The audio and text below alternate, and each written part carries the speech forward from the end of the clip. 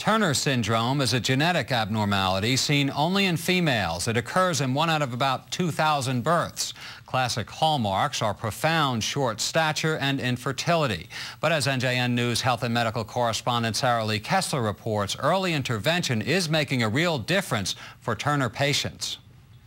Susan Jennings has been living with Turner syndrome, or TS, for 44 years. At just 4 feet 6 inches tall, she needs pillows and pedal extenders to drive a car. TS affects every aspect of Susan's life. Her physical differences have prompted teasing since she was a child. Once I got put in a locker by some of the other students and missed part of class as a result.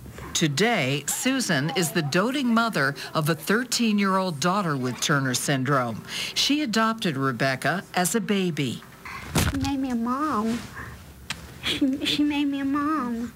Infertility, as well as profound short stature, are hallmarks of Turner syndrome. Other features can include puffy hands and fingers, shortened 4th and 5th toes, a skin fold on the neck, and low-set ears. All TS patients need estrogen to promote breast development. Rebecca wears a low-dose patch on her back. And then in a few months, we're going to move you up to the next dose. Dr. Chaim Newmark of St. Barnabas Medical Center in Livingston is Rebecca's doctor and a Turner syndrome expert. These girls, instead of having 2 copies of the X chromosome, they have only 1 copy of the X chromosome. There's no known cause, and experts say early diagnosis is essential, both to repair congenital heart defects, that's an issue for some patients, including Susan, and to promote growth. Studies have shown that if growth hormone is started when they're age 4, they can achieve a normal adult height. Wow.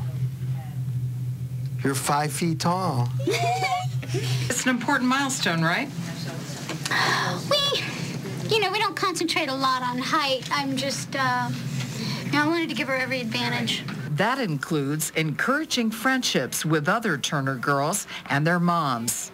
It's kind of easy also because my mom has Turner syndrome, and it's easier for me to, when I have issues, I have someone to connect with. Sarah Lee Kessler, NJN News, Livingston.